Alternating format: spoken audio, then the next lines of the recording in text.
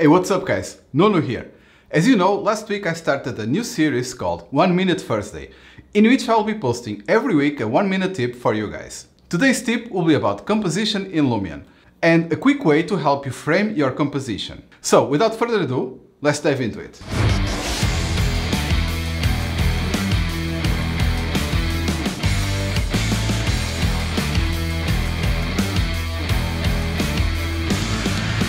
So here inside Lumion, if you notice, when you hover the shot that you saved, you will see that it says Shift 1.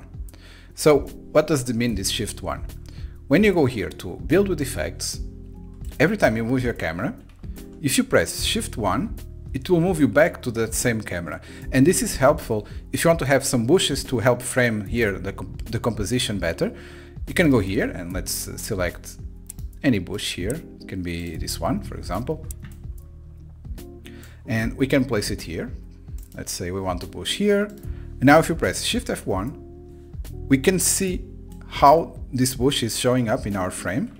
And so we could even go here and move it a little bit lower, for example, or even rotate it.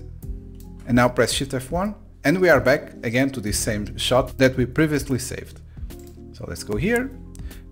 And now we can see here this detail here. And this even works for other types of assets, even for example, this tree. We can simply select it.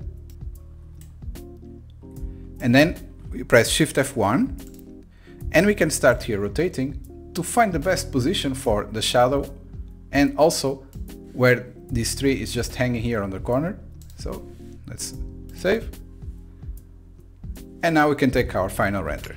I hope you enjoyed this tip and don't forget to smash that like button to keep getting more useful content like this one. And I'd like to invite you to click that subscribe button as well. And I'll see you in the next video.